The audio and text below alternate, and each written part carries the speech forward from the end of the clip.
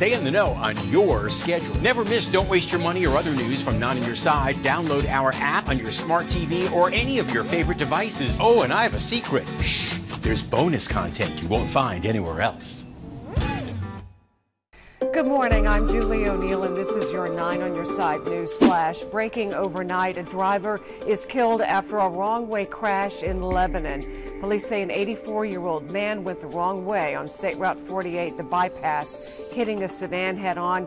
The elderly man died at the scene. The driver of the sedan was taken to the hospital and is expected to be okay.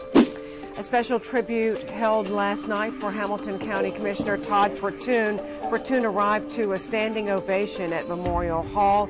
He's retiring at the end of the year so he can focus on his health. Family, friends, co-workers, and community leaders spent the night speaking about Pertune's years of service in Cincinnati.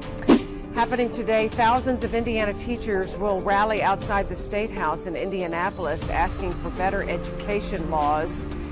The Indiana State Teachers Association tells us 133 districts are canceling school today so that teachers can attend that rally.